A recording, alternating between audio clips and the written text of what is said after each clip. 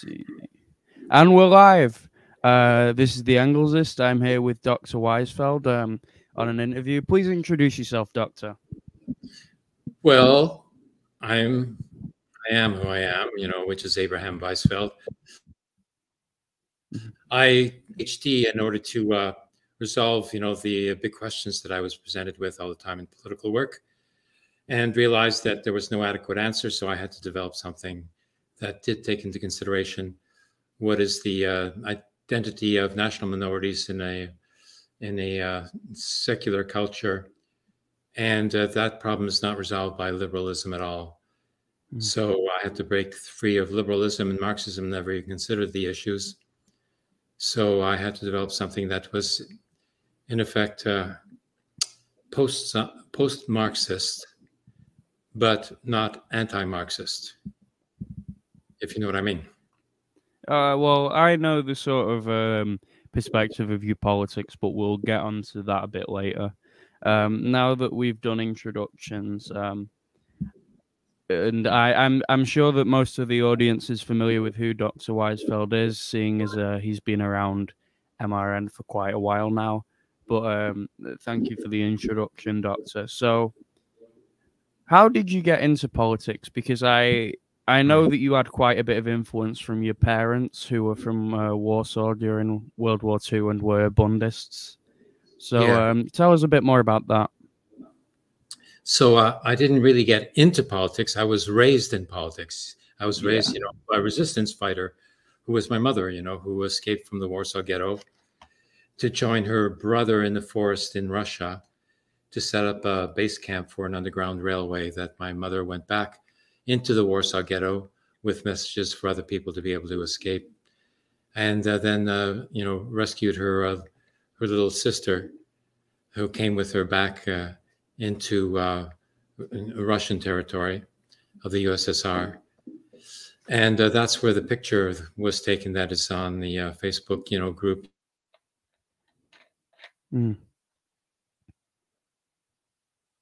Oh, you seem to have got... My mother, Sorry, you seem to have cut out a second. Yeah, my internet, had a lapse there. So I'll fine. You can, yeah.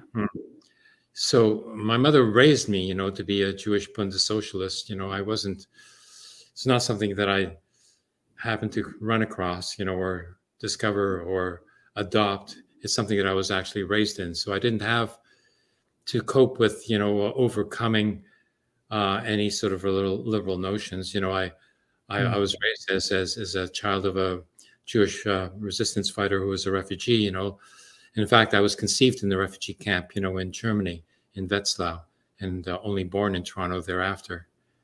So I was, born into politics, basically.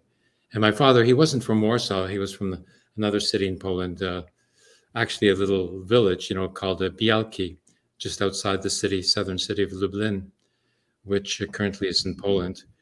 And he wasn't, political like my mother, but he was a pacifist, from Jewish Orthodox religious beliefs. So he didn't believe in serving, into a state military, which is what, Zionism is all about. Yeah, so we were, sorry. Continue. So he was against Zionism as well, for religious reasons, in addition to my mother was an anti-Zionist, for political reasons based upon religion. Yeah. Yeah, I was gonna mention that recently you've wanted to try and apply for a Polish citizenship, and you've had trouble doing it because the Jews didn't have documentation in Nazi-occupied Poland, oddly enough. And you were talking about that, and it is sort of a fucking... It's more than just a crime. It's a cultural travesty that Poland continues on this policy. Yeah. Just thought it was poignant to mention since we were talking about your parents. Yeah. Well, my parents were obviously Polish. They spoke Polish to each other. But I've applied for the recognition of my Polish citizenship. Because they passed the law of return. For Jewish refugees. Who are Polish. So I applied.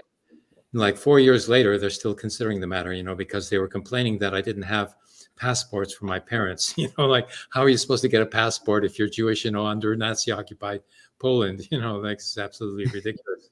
They Okay. didn't want you leaving the country. That was the... No, the Nazis didn't want the Jewish people to escape at all. They wanted, everybody to be collected and then, killed off, exterminated. Like, it wasn't a matter of getting rid of Jewish people. It was a matter of exterminating all Jewish people. It was beyond, the logic of their own position. So, now, like Poland, wants me to prove that my parents were citizens. So I showed, the family register, handwritten entry of the birth of my father, in the village there, and written in Polish, lettering, Polish alphabet, like pronunciation of the names and all that sort of stuff. So it's pretty well proved that they were born there. But for Poland, this is not good enough, because for them, to be a citizen, you have to be Christian as well. Yeah. And if you're not a Christian, then you belong to something else, which is not Polish, according to their Polish definition. So that's the contradiction that I'm faced with.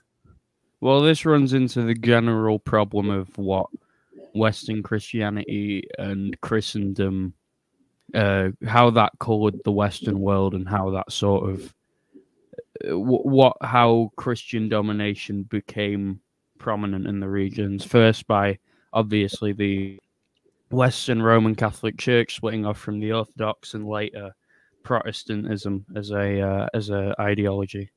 Yes, exactly, precisely. Because in the Western, definition of Christianity, like it's the definition of a citizenship in a nation state. The nation state being the problem. And there's only one nation. So in the East, Christianity is very integrated. Christianity in the East, in the Orient, is very integrated into civil society, and is a constituent of civil society, and is not the dominating force in the country like it is in the West. Now, I will say we should make a distinction between that and the Hegelian nation-state concept, but a lot of them correlate, and a lot of them have very similar properties.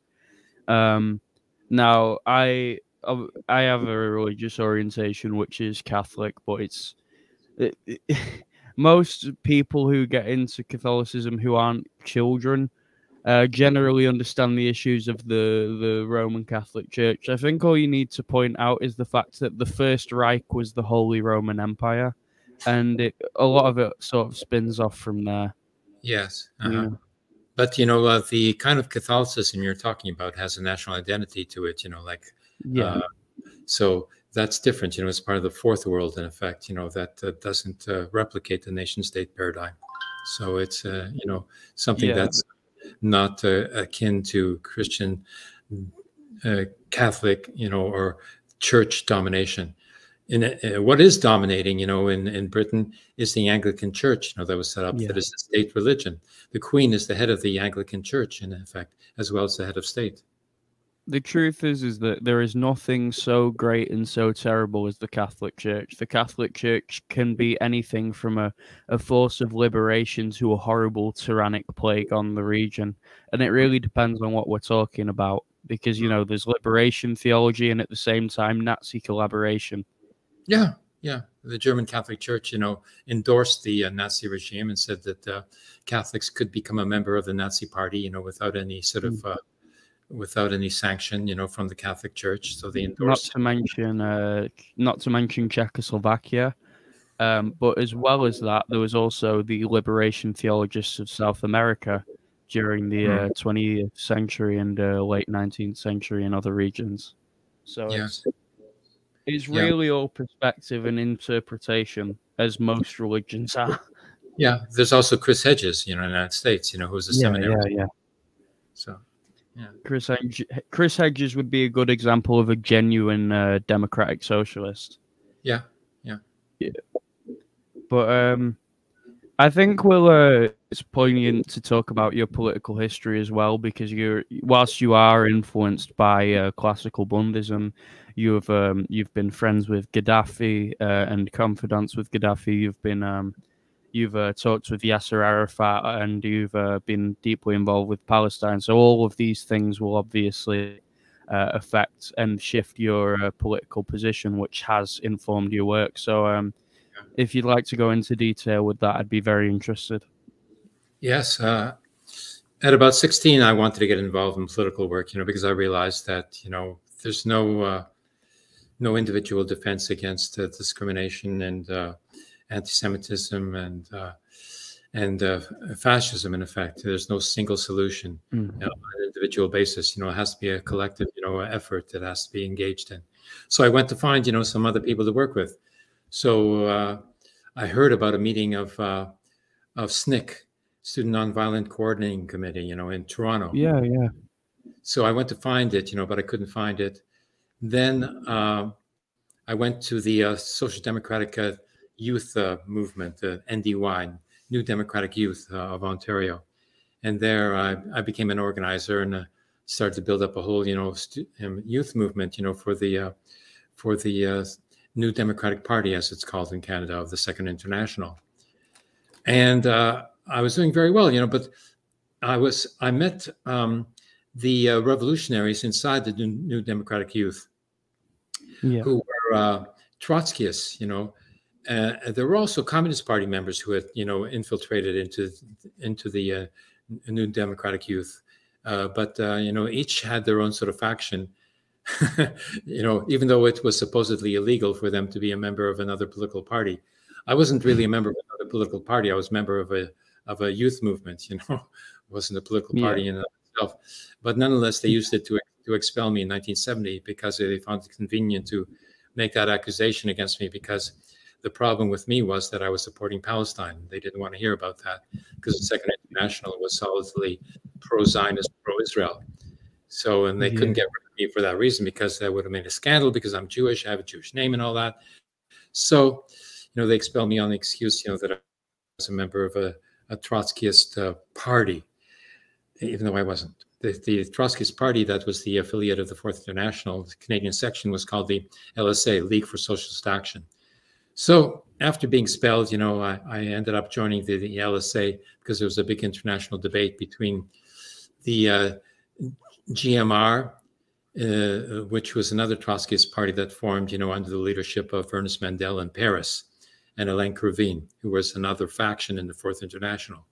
So they fused under pressure from both the United States and the French parties, and so all of a sudden, we met a whole bunch of other Trotskyists who were more radical, called the Inside, in the fused formation, and we had a big debate about the student movement, which the sectarians of both factions couldn't easily accept.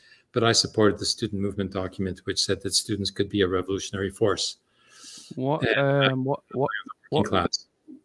year would this be? Just curious. This is 67, 68 debate, big international debate in the Fourth International. Yeah. Very important. And all those documents, are internal. They haven't been published. I had copies, but I threw them away because they were too heavy to carry. So well, the New Left in America the New Left in America is comprised of a lot of organizations, as well as in Canada. In England, there was a very heavy Trotskyist tint to the New Left.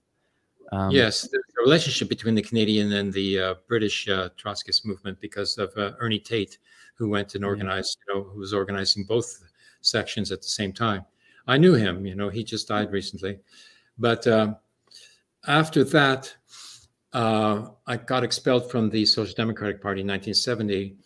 So then I was more into Vietnam work, Vietnam as well. The NDP, the Social Democratic Party, didn't want to support Vietnamese self-determination, because it was the Communist Party of North Vietnam that was leading that struggle, and so they didn't want to identify, with the Communist Party. So, because there was big hysteria here, if the Vietnamese communists were going to win, then China was going to sweep throughout all of Asia, and that would be the end of civilization. Supposedly, that was the line at the time. and as well, there was still the Red Panic going on and stuff, and people people supporting Vietnam would definitely be identified as pinkos and stuff. Oh yeah, There was a lot of profiling even for people who weren't directly communist. yeah, Obviously, this doesn't excuse the Social Democratic Party. I'm just saying that, like, it doesn't surprise me at that time. The Social Democratic Party was obviously wrong not to support the fucking Vietnamese struggle for independence. yeah. So they were the Pinkos denouncing the Reds and expelling the Reds and the Trotskyists, but they let the Yep. Communist Party stay inside. The Communist Party was very cooperative with the leadership, and they finger Oh pointed the wow, what a Trotskyists, surprise! So it's so ironic. But after that, because of the sectarianism in the Fourth International, there was a group of us, who were two other, Jewish Holocaust refugee survivors, Harry Capito, who became a lawyer, and Gord Doctorow, who was a teacher. And we, together with others, like Wayne Roberts, who was an academic, who was a Fulbright scholar, we formed another faction of 18, together with the founder of post-World War II Trotskyism, Ross Dowson, the leader of the Trotsky movement, came with us as well. And we quit.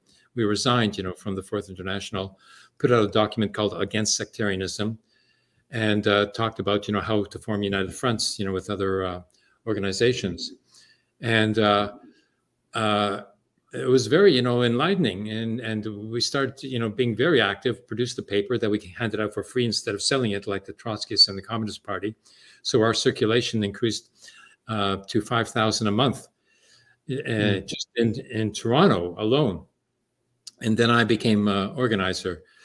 Well, first of all, I was invited to start teaching, political theory at York University because I started my doctoral studies there after quitting, pure sciences because of the military funding of research at Canadian universities.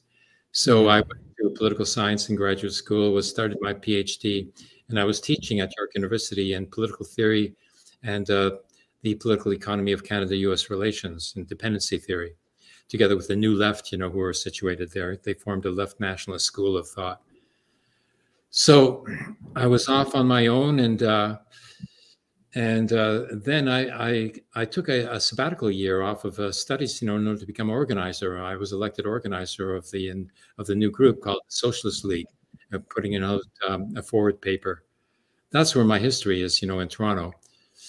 And but the others wouldn't follow, wouldn't really sort of support me in my initiatives inside the group as well. And I was sort of so considered to be an illegitimate like spokesperson for the working class, and so I wasn't really considered to be a suitable organizer because of my name, and this other guy with a British name was favored by many of the people there. So I got fed up with that kind of, discrimination. I quit that organization as well, went off on my own.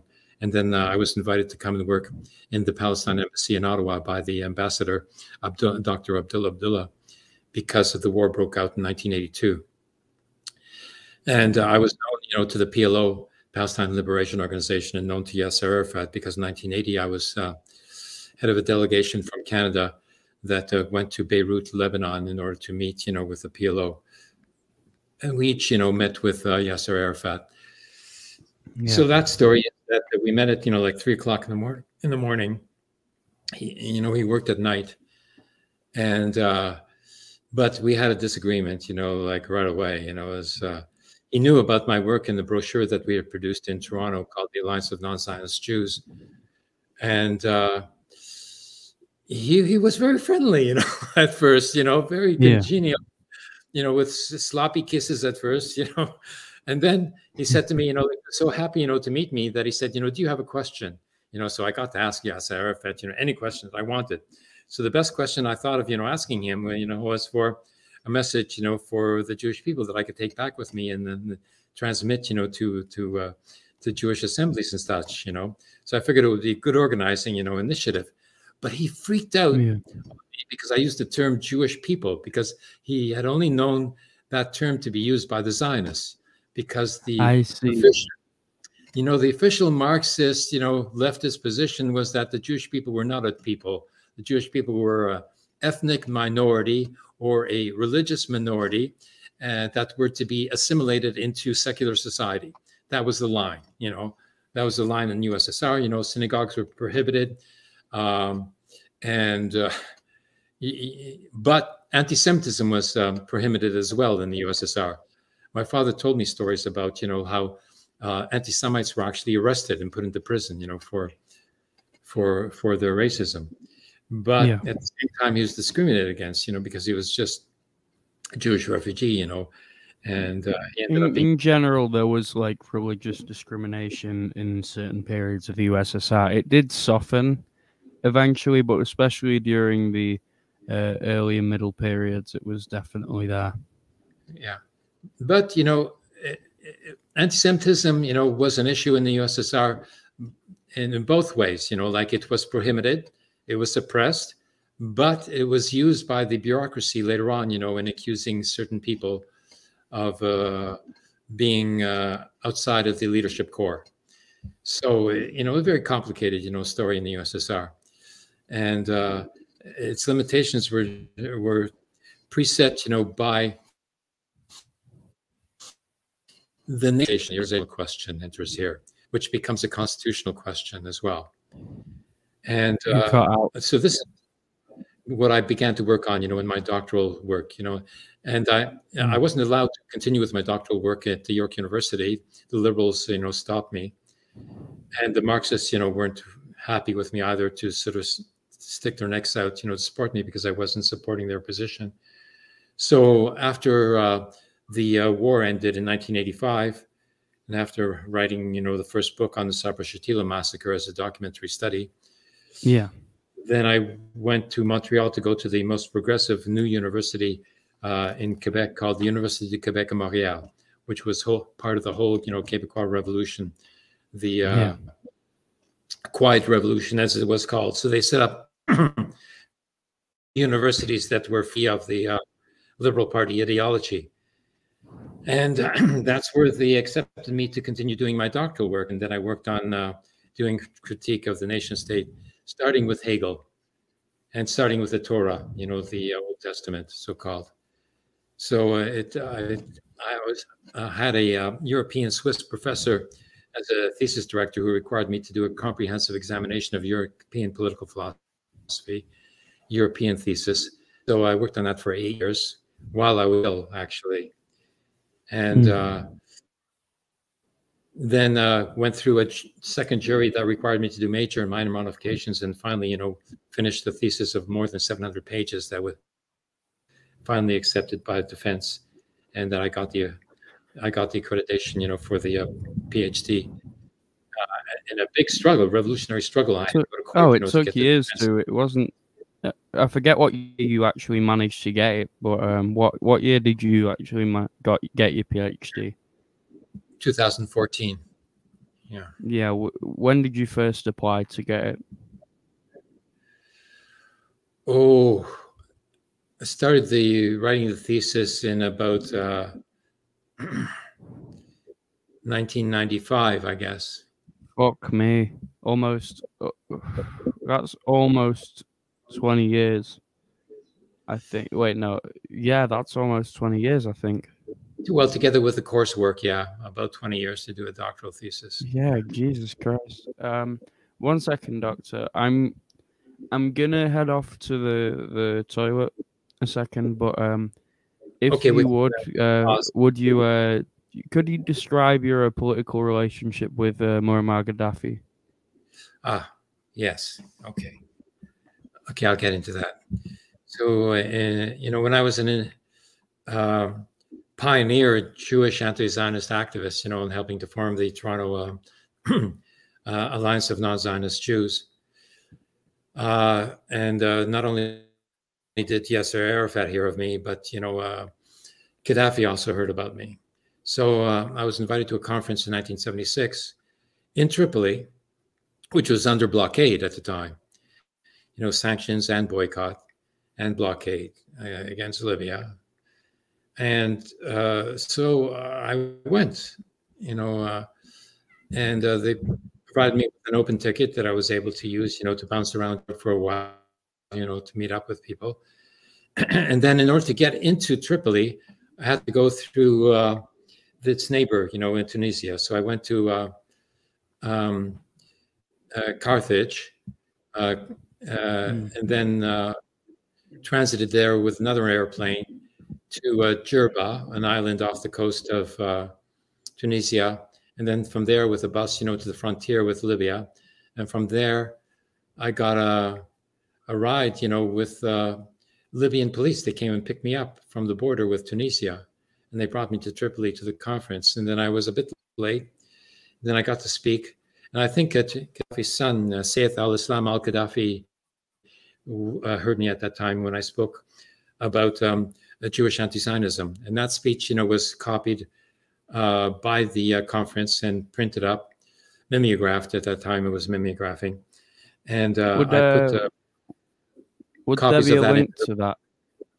Yeah, that's a link to academia.edu, and it's also published in the book, the second edition of the book, which is now published in both Arabic and in English, called The Federation of Palestinian and Hebrew Nations. So I'll find it on edu in a second. So there should be Libya should be able to provide a search mechanism to find that piece. So then I came back to Libya in 1986 when I started to work with the revolutionary committees, which was the international of the Libyan revolution. Libya decided to go, extend the revolution to the international scene. And they were supporting revolutionary movements. And I was an organizer for the Revolutionary Committee movement in North America. There wasn't anybody in the United States to do that, so I had to be responsible for both Canada and the United States. And then even in South America, I was invited to speak in Caracas, on behalf of the Revolutionary Committee movement at a conference there on direct democracy in Caracas. And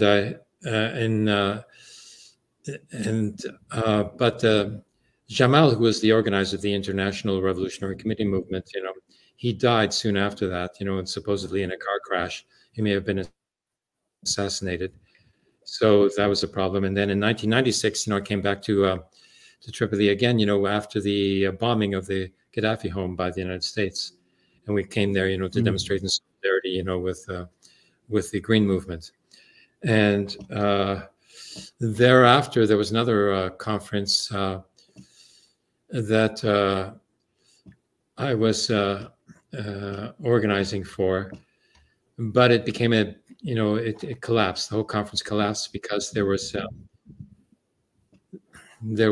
some fascists who pretended to be supporters of the Green Movement, who came from Toronto.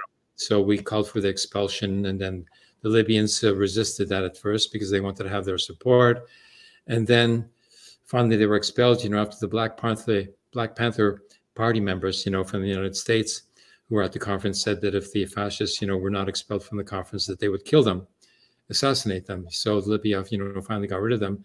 But then, it was, too late. Most of the conference was, just a debate on whether or not to accept their support or not. So, unfortunately, during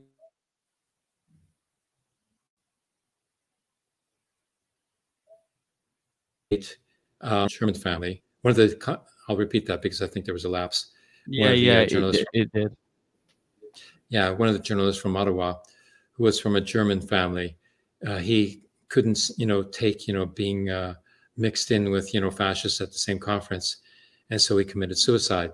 And this was blamed on Libya, and Libya was accused of assassinating this journalist in order to prevent him from reporting about the presence of the fascists, even though everybody else knew already, and it was being reported on by anybody else.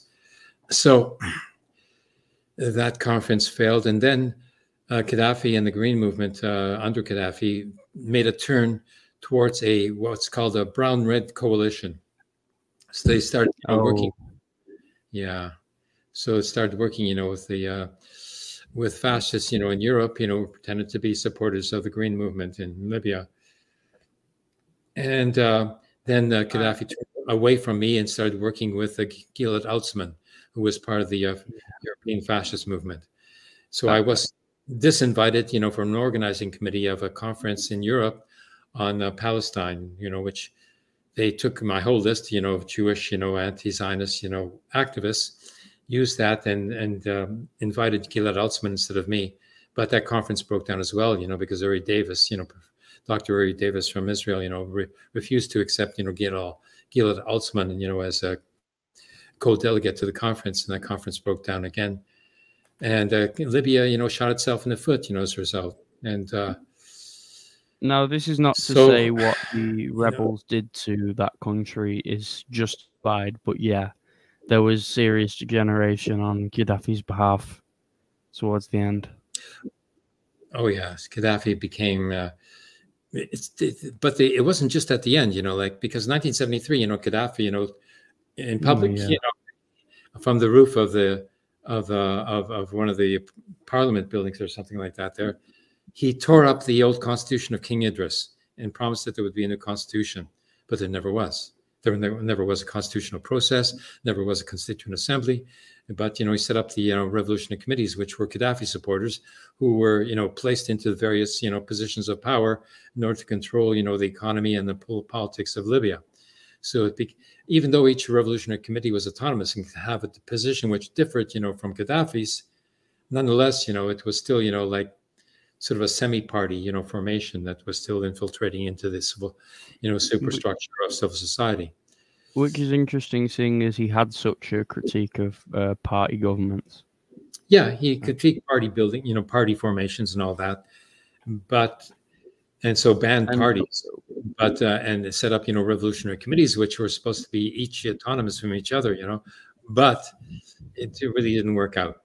In function, they acted like parties.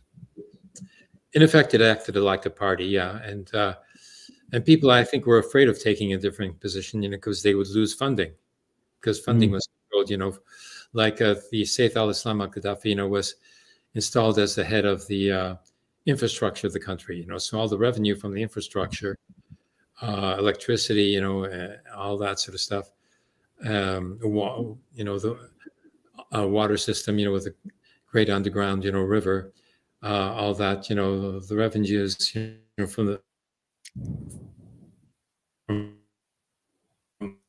oil, basically, which paid for it all, were centrally. I would repeat, that the economy was centrally controlled, and so eventually that, to political centralization as well. There was no apparatus set up, to control the day-to-day workings of the country. But I did meet Gaddafi one time. I met Gaddafi one time before things degenerated, and he liked, the book that I had published in 1989. This one here, I'll show it to you. It has I put a green cover on it in order to show solidarity with the Revolutionary Green Committees. This is published by Solidarity Press, the black press in Atlanta, Georgia, The End of Zionism. And I was working with Dr. Cly, Yusuf Cly, who was a Canadian black academic, who wrote about national cultural autonomy in legal terms. He was a lawyer and he worked for the United Nations. And he set up a whole theory of how a constitution could accommodate, national minority relations in a federated society. So this book, I handed to Gaddafi, and he recognized my work, as being legitimate. And after that, I was a spokesperson, to go. And I spoke in Bonn, Germany, on behalf of the Green Movement, in Caracas, Venezuela, in New York at Cornell. What is it called? Cornell University. Yeah, United States, had the diplomatic relations with Libya finally, and Gaddafi actually tried, to become friendly with the West in order to avert, what happened to Saddam Hussein. He was particularly afraid of being assassinated.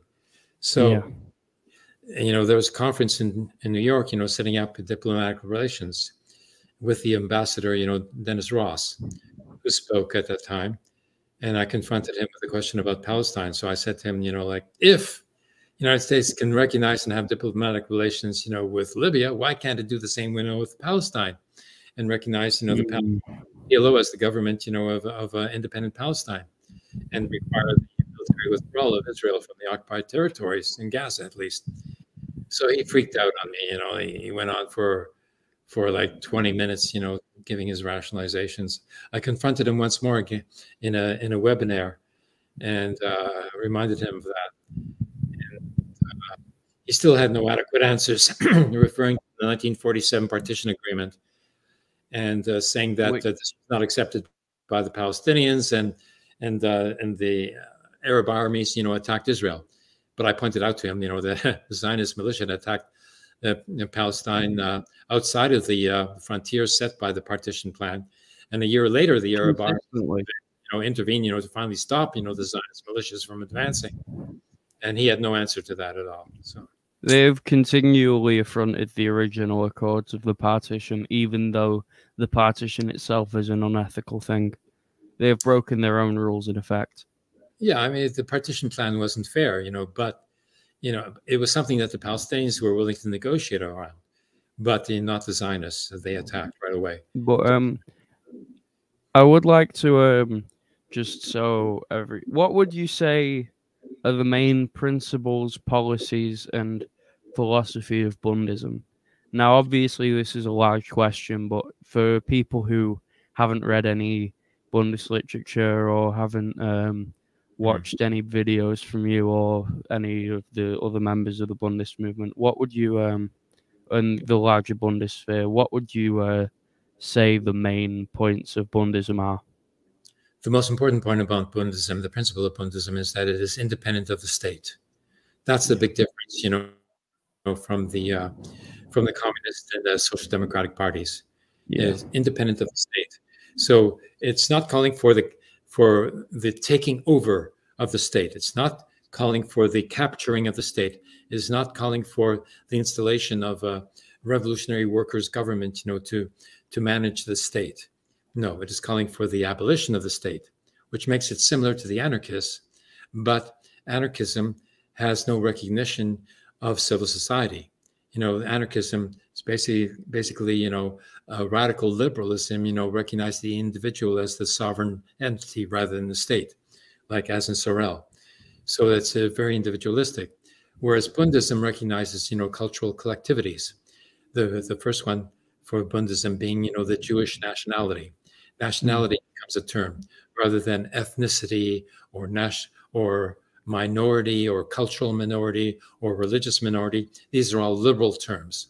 Bundism talks about national identity, not religious identity. Jewish national identity includes a religious identity as well, but it is in social terms a national minority. And the Bund, was calling for recognition of such a national minority as the Jewish people, nowadays called the Fourth World, the national minorities within the First World. And such national minorities are to be recognized as having the national right to self-determination. Self-determination becomes applied to a nation and not to a state. Okay? Yeah. This is the big difference. Yeah, basically. Which leads on to the topic of the Hegelian nation state. However, what I think we'll go over first is the fact that your position on Palestine is that a two-state solution is unconscionable, and you also disagree with the idea of a one-state solution. So if you could talk a little bit about that. Yes. The problem with state solutions of one sort or another, either two-state or one-state, solution, is that you're talking about the separation of peoples. Yeah. If there was a two-state solution, then presumably the Zionists would say then that the Palestinians living within the Israel state should leave, and they should go to the Palestine state because they're Palestinians. And the Palestinians could say equally, well, look what you're doing, expelling the Palestinians. So we're going to expel all of the Israelis, whether they're they can be considered acceptable or not. So that would be a separation of peoples, which is done in Pakistan and India, which was proposed by Gandhi. Gandhi was proposing something like a federated state, but he had no constitutional model. He had no mechanism by which to implement it, and so it split apart. And India, with millions dead, millions, refugees, on both sides. And the same thing would apply, to two-state solution, in Palestine.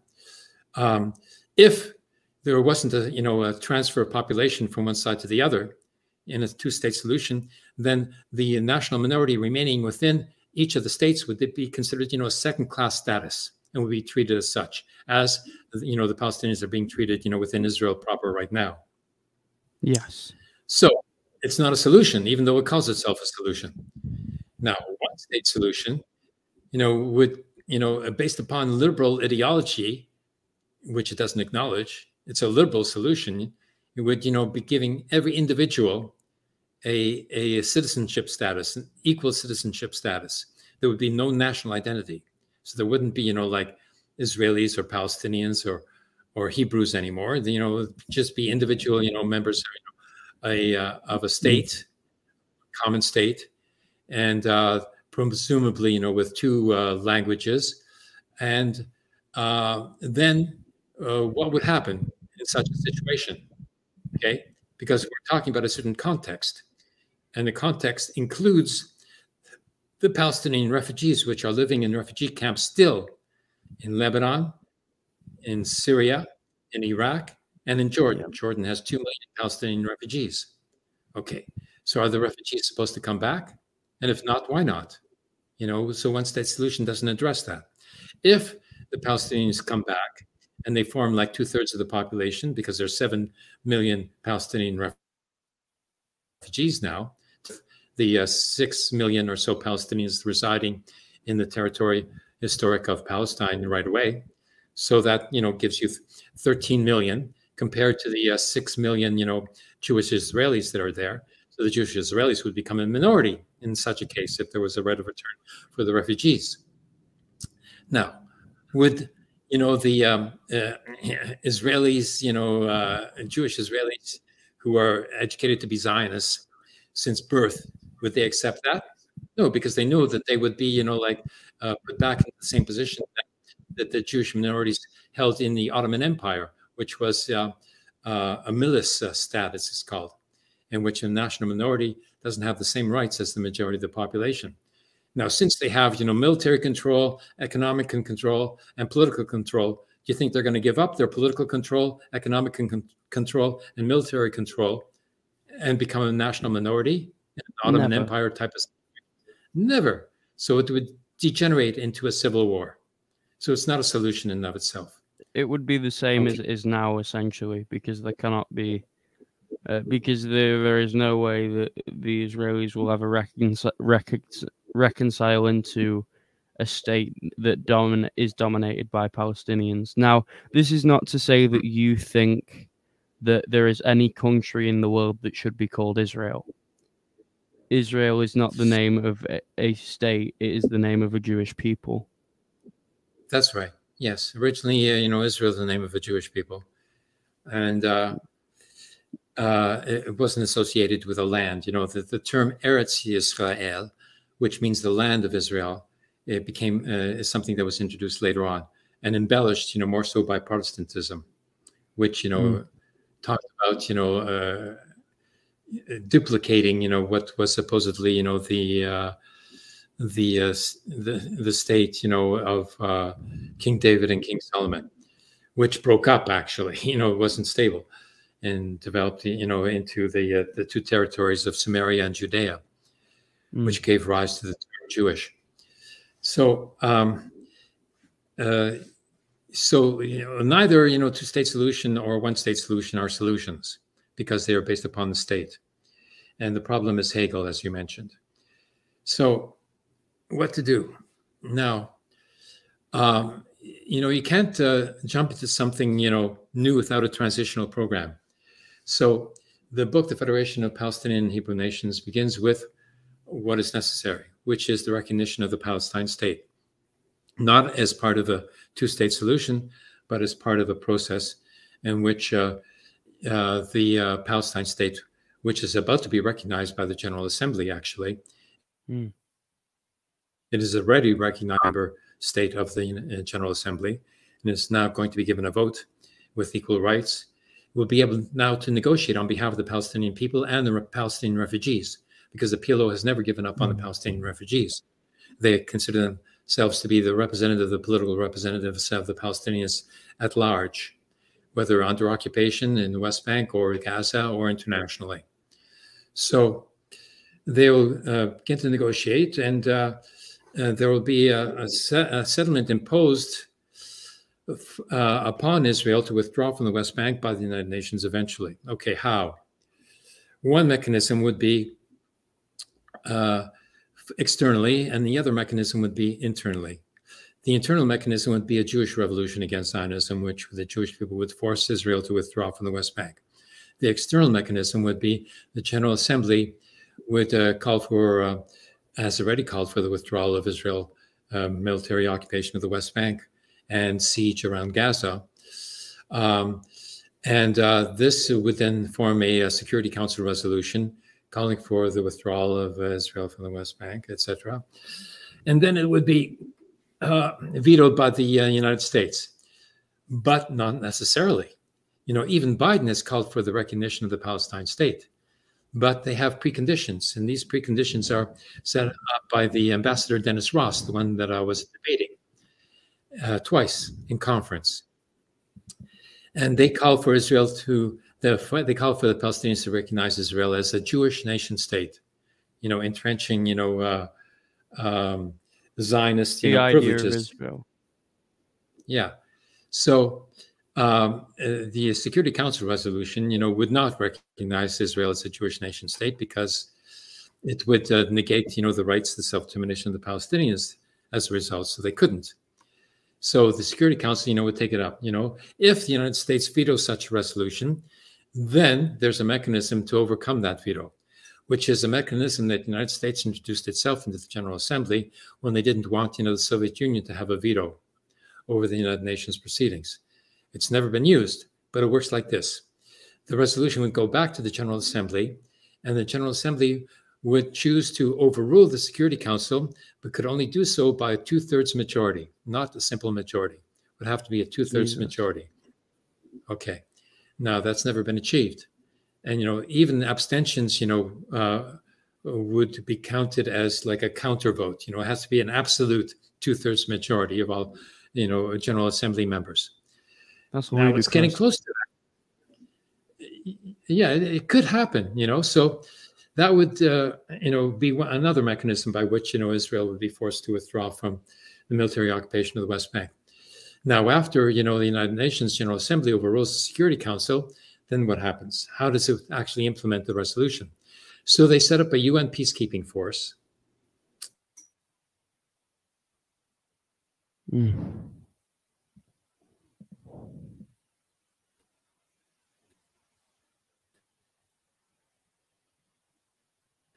they here I am back. So, you know, UN would send peacekeeping forces in, you know, in to the occupied West Bank through Jordan. Now, if Israel wanted to stop, you know, UN peacekeeping forces from coming into the West Bank, you know, by way of Jordan, because they have control of the frontier with Jordan.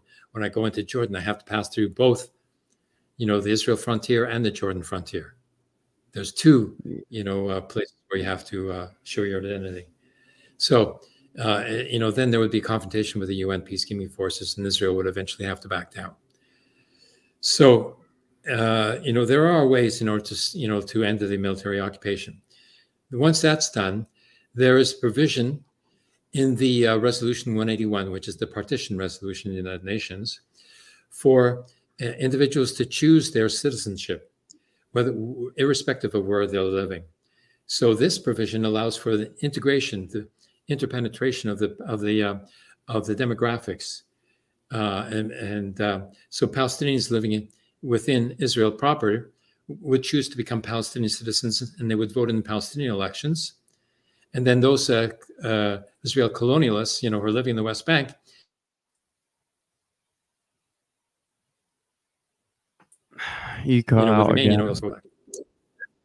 there would be a confederation of Israel and Palestine, in which the economy would divide it up, you know, along national lines, in which, you know, each government would begin to rule its own citizens, irrespective of where they were living in the territory, in the given territory. So that begins, you know, demographic integration and territorial integration. Next, you would move into a federation with a federal council from the confederation. A confederation is something that we've actually started online, in which there would be a common government, but without a state, that would be governing both territories and both states.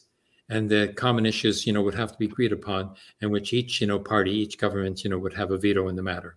So eventually they would develop a common economic policy, common policy on other things, like airports and passageways and stuff like that. So it'd be a slow process, a transitional process following a transitional program, in which eventually there would be integration into a federation, in which each nation would follow the Bundis principle of national cultural autonomy, in which, the Hebrew nation, who are the Israelis, the Jewish Israelis, would have their own government.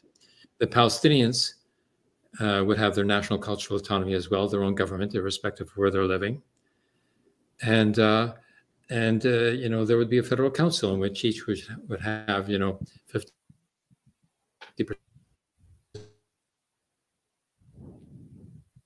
representation.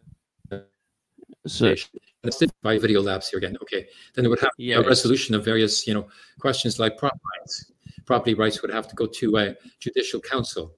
Now I've outlined, like a council that, a tribunal that would determine, who is the owner of a given piece of land or a house. The Palestinians that could apply with their documentation from the Ottoman Empire as to be the original owners. And then the court, would have to decide in favor of the Palestinians, return their lands to them. And then if the Israelis, wanted to keep on living, in the West Bank, they'd have to prove that the land on which they're living, is legally occupied. They'd have to pay, if they wanted to buy the land, but they couldn't just, take private Palestinian lands. That would be, refused, by tribunal. That would be composed of 3 judges. Okay, one Israeli judge chosen by the Israeli government, or elected by, Israeli Hebrew civil society, Palestinian judge. And the first 2 judges choose a 3rd judge that was be a consensual agreement between the first 2 judges, and could be an international judge as well. Then the 3 judges would have to come to a consensual decision on what to do, with the property rights and the human rights as well. So that's the mechanism, that's the whole program outlined on how to make a transition from the current occupation to a federation. I think the term Hebrew civil society makes more sense than using the term Israeli or Israel, just because of the connotation. But I understand what you're talking about in terms of system. Yeah. In terms of the decolonialization, I don't think Palestinians would be okay with anything called Israel and having to deal with civil society. Because you also said yourself that Palestine is one of the places that you've been that sort of confirmed that a pacifistic route to politics is not always applicable, especially in a Palestinian context. That there has to be armed struggle in that context. Okay, a very sensitive topic, and the topic. That's why I will avoid going into detail, because this is YouTube. But yeah, it's because I'm going to go back there, and I can be arrested for supporting any illegal actions. Oh, I don't support obviously illegal actions per se. I support self-resistance, but resistance, takes many forms. There's the peaceful resistance of the popular resistance committees, which I participate in. So I go out onto the demonstrations, to demonstrate that Palestinians retain legal rights, to the Jordan Valley by walking down a valley. And then, the military comes and says, "What are you doing here? You can't be here." And say, "Yes, we can. This is Palestinian territory." And it is, because it hasn't even been legally annexed, by the Israel government, because they haven't been able to do so. Not even Netanyahu has been able to annex the Jordan River Valley, because of opposition, even from the United States. So that's, like resistance, peaceful resistance. Then there's other forms of resistance, but resistance has to be something which is defensive.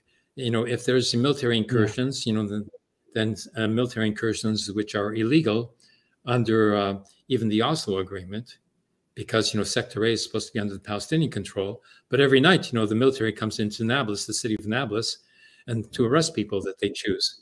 This is illegal, even under the Oslo Agreement. It can be resisted, and it is being resisted. Yeah. Now, there's battles, happen with the forces, armed forces, in Nablus against, Israel military incursions to arrest people. And this began in Jenin, and they have, I think it's brigade. They call it the Jenin Brigade, which is composed of, fighters from various political parties all together, like the Popular Resistance Committees, which include, all the different political parties involved. There was, and the political parties are not even discussed, because everybody's just doing, common resistance. It's a common struggle. So same thing in the brigades. Now there is a Nablus Brigade, which is an armed brigade which is fighting against, the military incursions into Nablus city itself, which is a major city.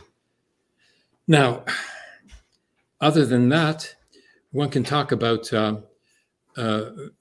resistance to impede the economic and political functioning, of the Zionist state. So there's BDS, boycott, disinvestment, and sanctions.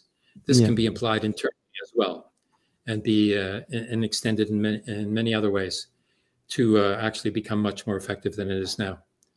So, but the point is that resistance does not involve, targeting civilians. Targeting of civilians is not resistance. Yeah. So, Israel tries to make out resistance is targeting or threatening, civilians, but that's not the case. When settlers are being resisted, the settlers are usually attacking and are armed themselves, and are allowed to attack, by the Israel military occupation, whereas any Palestinian resistance against the attacking, Zionist settlers is met with force by the military. So all of that as we can see from most of the videos, as we can see from most of the videos, Yes, like the videos that you presented that I've made, as well, demonstrate, that we are resisting, against a military force, not against civilians. Yeah, there are no videos that you will find that target anything close to civilian targets. I mean, any attempt that has been happened to even come close to that was mostly not even mostly, was towards military and police. And as we saw from what happened when the Alaska Mosque was attacked, and the recompense for that, you saw what the Iron Dome looked like in action. The vastly expensive and American-funded defense system currently piloted by the Israeli government. There's something very important there that is not known that I should point out. If we're talking about resistance, let's talk about Gaza as well, not just the West Bank. Yes. Okay. When the Gaza, Hamas or Islamic Jihad, fire what's called rockets into. They aren't rockets. To Israel, settlements, which are actually settlements around Gaza, which are on Gaza territory, because Gaza was much larger before than it is now. So they're on territory that, actually belongs to Gaza. But they're nonetheless, civilian territories, civilian villages that are being targeted, which is an error. They should be targeting military targets, if they're going to target, rockets somewhere. But these rockets are not actually rockets. They're not even rockets. They're not, yes, they are at the scale of a mortar, they're very small. And furthermore, which is more important, they don't have any explosive charge. No. They don't have a bomb, they're just like flying pipes. So why have no Israelis been killed because of these attacks? Because there's no explosive charge. Yeah. I mean, they could, cause damage to a roof, and they could land on somebody's head, but it hasn't happened, by chance, there is no explosive. And the reason why there's no explosive charge is because they don't have any explosives, in Gaza, because Gaza is under siege. Anything coming into Gaza is controlled by either Israel or by Egypt. Egypt is also putting Gaza under siege, with the Sisi government now, the military government of Egypt. They're working together with Israel to impose the siege on Gaza. Even the Muslim Brotherhood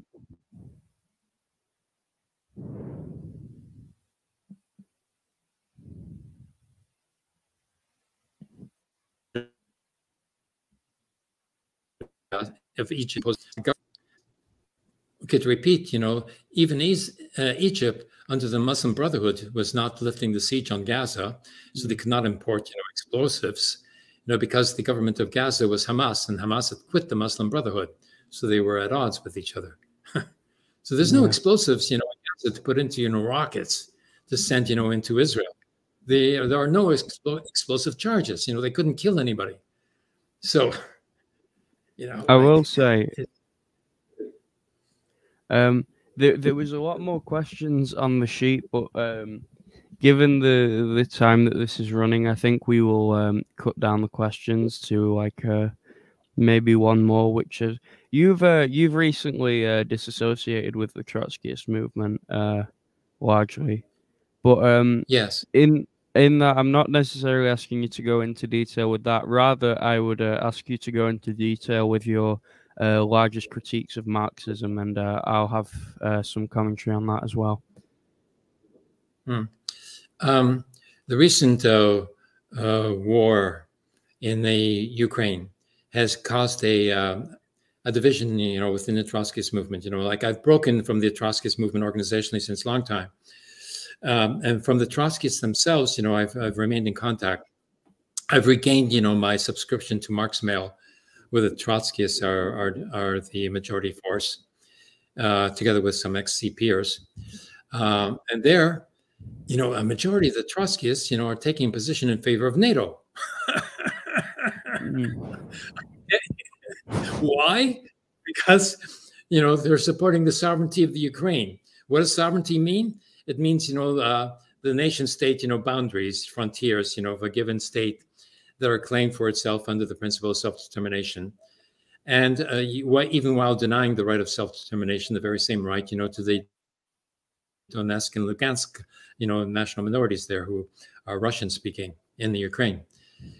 So, these Trotskyists, have decided to support, the Ukraine and NATO against, the national liberation struggles, of the Donetsk People's Autonomous Republic and Lugansk People's Autonomous Republic and their militias, which, initiated the resistance, after the 2014 Majdanek, coup d'etat in Kiev. Yeah.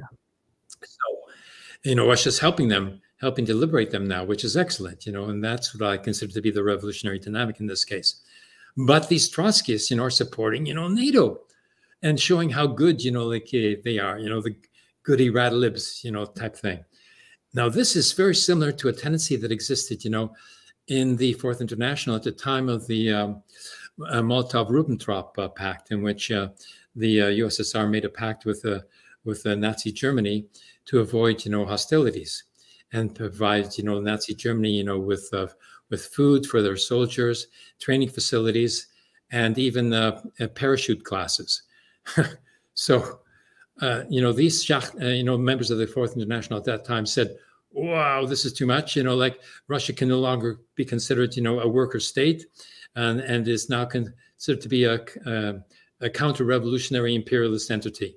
And so they were led by Schachtman, and the Schachtman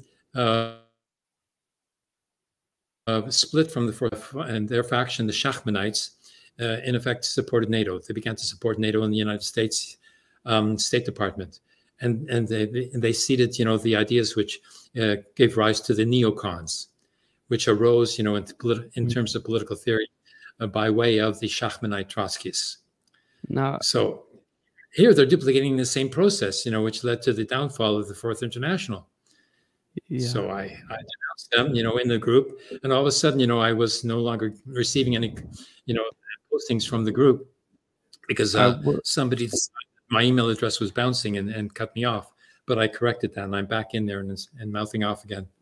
I will have to say that the Molotov-Ribbentrop Pact, whilst in error, there were other pacts made by the USSR that were anti-fascist before and after that pact. Now, this doesn't excuse the USSR from blame for what they did, but just for clarification purposes, I do have to say that the pact wasn't, the USSR were not consistent in supporting Nazis. Yes, there was a pact in extremis, like it was under extreme conditions, because Britain, Poland, and France had all made pacts with Nazi Germany already. So they were they wanted to sacrifice money. They wanted to encourage Nazi Germany to attack the Soviet Union and not to attack France and Britain. Yeah. So so that's one analysis which is legitimate of that pact. But these Trotskyists went further. Not only they criticizing the pact, but they abandoned the Soviet Union, and they turned against the Soviet Union in support of NATO. So that's what the scandal is of these former Trotskyists, the Shachmanites, and now a majority of the Trotskyists are doing the same, in supporting NATO against. I do. The sovereignty of the Donetsk and Lugansk people is necessary in terms of the right of self-determination. The only concern I do have is the war having spread to Kiev, and mostly it's not even necessarily my concern over Ukraine. It's the concern over Russian-Polish relations going on now, because I do fear what would happen if Russian and Polish relations get worse. Oh yeah, Russian-Polish relations have always been problematic. Ever since Lenin ordered the Red Army's advance into Poland, Trotsky was opposed to this, but he went through it anyway, and they ended up being defeated. That was the first defeat of the Red Army, and it was over a political disagreement between Lenin and Trotsky there. Yeah, but what I have to say about Marxism in general, considering the failures of the First International, the Second International, the Third International, and the Fourth International, which were all based upon the nation state as a organizational format, giving rise to a centralized political party in each of those nation states, who were the official sections of the internationals in all four cases. And this is an organizational problem because it is in contradiction with internationalism, and internationalism in the sense that you put a hyphen between inter and national, because international should be relations between nations. But international has been a term used by the Marxists internationals to mean the negation of the nation, and that you would have a centralized authority, the head of the international, which would dictate to all the national sections. So this is the opposite of, national self-determination. And yet it was the principle by which the internationals were operating, in which, so this is, my word, on Marxism in general, as to initiate a sort of analysis. My main argument against that would be the modern philosophy of Maoism, which generally, if you look into their into the work, the Naxalite forces are part of the Indian Maoist movement, being recognized by Mao when he was alive, as well as the Indian Communist Party, has helped them resist certain forces, forcing them off their land, as well as generally persecuting them. In Peru, the indigenous communities of Peru were heavily involved in the PCP SL. And there are many notable other examples of more indigenous communities being able to take up political status, and being able to, and sometimes being very prominent, if not main forces of the revolution, as in the case of Peru, of the indigenous people of Peru being the main fighting force of that revolution.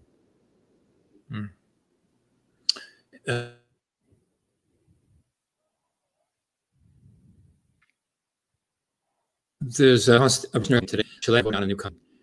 So this is Oh, an interesting process as well, and seems to be a furthering of the revolutionary process into domain, which is rarely touched upon. Nicaragua had a constitutional revolution as well, a referendum on a new constitutional revolutionary constitution, and now it's happening in Chile, and it also happened in Tunisia, except the constitution has been suspended by some dictator now who's being in the process of being overthrown, so that Tunisia will return to its constitutional foundations. But this is an essential process, and it was an essential process that was negated, by the Bolshevik Party under Lenin, actually, in 1917, when the Constituent Assembly was shut down because the majority of the delegates that were elected at one point, came from the Social Revolutionary Party. So it wasn't the Communist Party. So, the Bolsheviks, shut it down. They promised, to hold a new election, but never did. And then the Soviets were shut down in 1926 because the Communist parties, achieved a majority in the most of the Soviets. And so they said, why bother with the Soviets? It's the Communist Party that's ruling anyway. So, the whole process degenerated, from earlier on. So I'd say there was like 7 years of a revolutionary process in the Russian Bolshevik Revolution, but it remained, a worker state until 1991, as far as I'm concerned. That needed to be supported, and furthered in its, internal revolutionary process, but it never succeeded. So now they're starting a new. Seeing as I have the Maoist perspective, I obviously have a slightly different view, seeing as the Sino-Soviet split and all the details that happened there. But I would say that the especially the innovations in China with the people's councils, as well as the principle of the mass line, I think that did sort of help mitigate a lot of the chauvinism in former communist parties. I have arguments about the periods after the Soviets were abolished because there was a lot of political maneuvering at that time, so I'm not surprised by the move that they made. Now we can argue over whether it was right for them to do that, but I don't really necessarily care about the ethics of the Communist Party that is no longer here. And if you look at the Russian Communist Party as it is today, it is no longer there. But in that, I think the principle of the mass line, as well as the principle of making sure that people from oppressed groups have not only their representation, but have the role that they should in the revolution, especially in indigenous communities, is a vital lesson that was learned by the experiences of the people's wars of the 20th century. The Mao's Communist Party was different than the Russian Communist Party. There's much more dynamic. There's much more, different factions and different periods, with different policies that were implemented over the history of the Communist Party rule there. So it's something to be examined. And also the Communist Party under Mao, initiated, a cultural revolution, which had different aspects to it. But I studied a lot of it, with the documents that were translated by the British Embassy in Hong Kong. And it was very interesting. And Shanghai Commune was a very important model there, which I hope will inspire, further developments. I hope if you've still got any of that documentation, I could help publish it, because especially once we make the website, it'd be useful to have some of that information archived. But it's been a pleasure, Doctor. So if there's anything else you want to add, I'm fine with that. But I think we've covered a lot of ground today, and if we ever I'd be happy to bring you on again to the channel. But it's been great, Doctor. Yes, I'm very pleased with all the aspects that we've covered here. It's been very intense. Thanks for doing this. Yeah, it's always a pleasure. I've been meaning to for months now. It's just there's a lot of plans that get in the way, but I'm glad that we finally managed to cover it. So this has been the Engelsist with Dr. Weizfeld, and we are signing out.